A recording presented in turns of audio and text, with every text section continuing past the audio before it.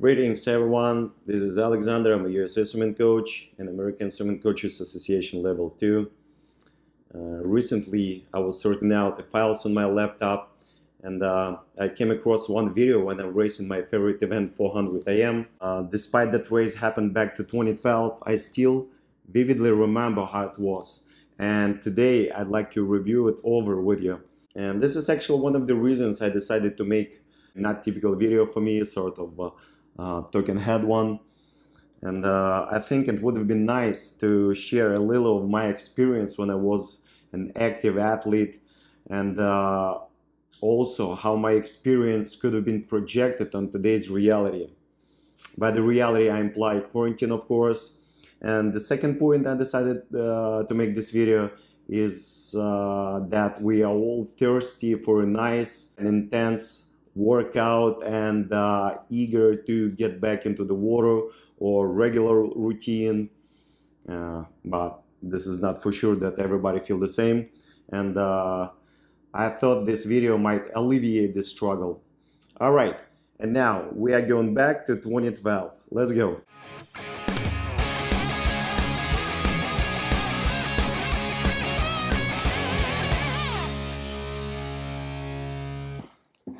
All right, here we go, my friends. Here's my laptop, and here is promised race 400 AM. Let's dive into it. It is clearly visible that the quality is not so good as nowadays, and my cameraman wasn't super steady. Nevertheless, this is a precious piece of memory.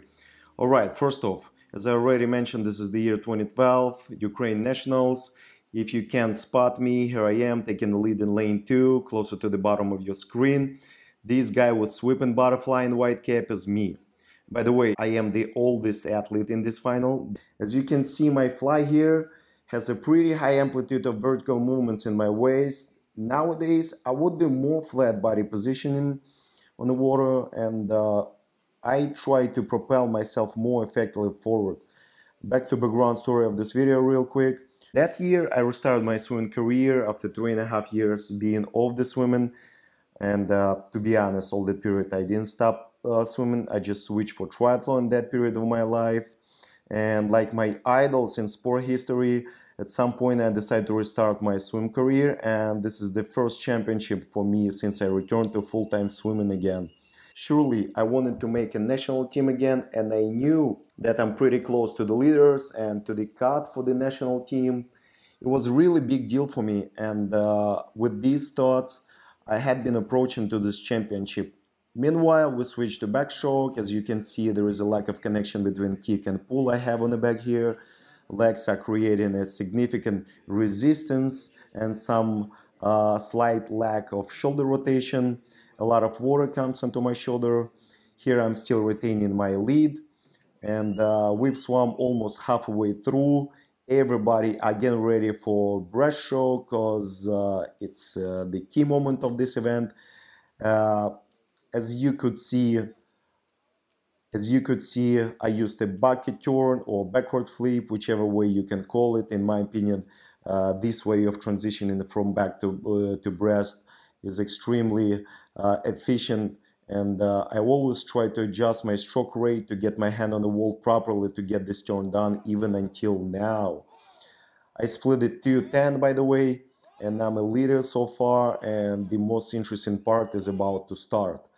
Usually drastic changes may happen after the breaststroke portion of the distance, and I knew that my main rival is capable of, and that he's gonna run away from me using his high rhythmic breaststroke. I've never possessed outstanding breast, but it was pretty solid for IM purposes though. And now you can see I'm losing my lead, and young guy in lane 4 is conquering his title. Judging my breaststroke from my perspective now, I don't really like the way I pull here, a little tiny, without engaging back muscles, and there is some curved movement on the recovery also, instead of rapidly moving my hands into the initial position. And my legs are filled with lactic acid already, which brings them deeper down than they supposed to.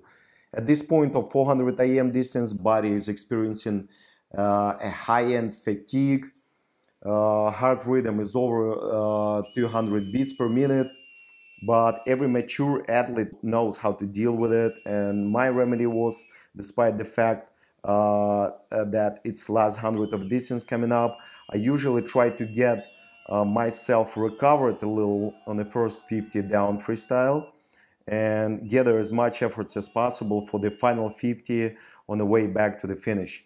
And here I really realized that I'm fighting for the silver medal only, and unconsciously I applied the trick. I'm letting the guy in lane 5 get me, but I know that there is some nitro left in my trunk, that I'm releasing it out.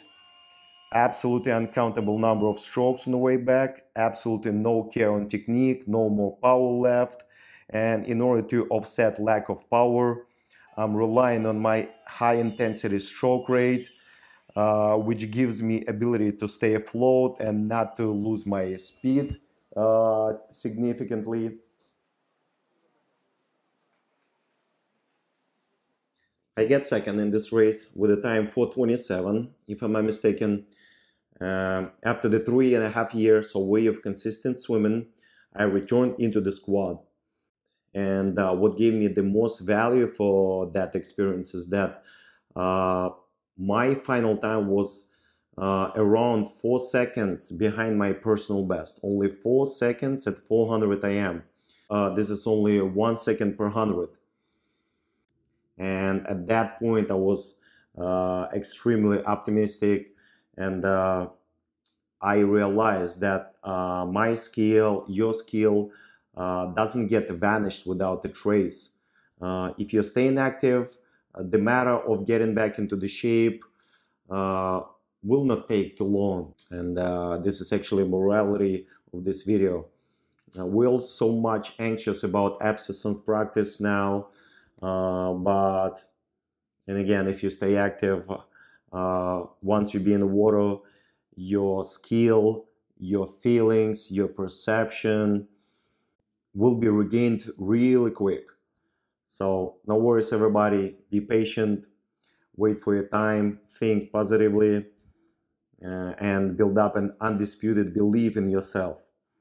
This is it for today. Hopefully, I have inspired you a little. Write in comments below if you had a similar experience throughout your career. And everybody stay fit and healthy. Take care. Bye bye.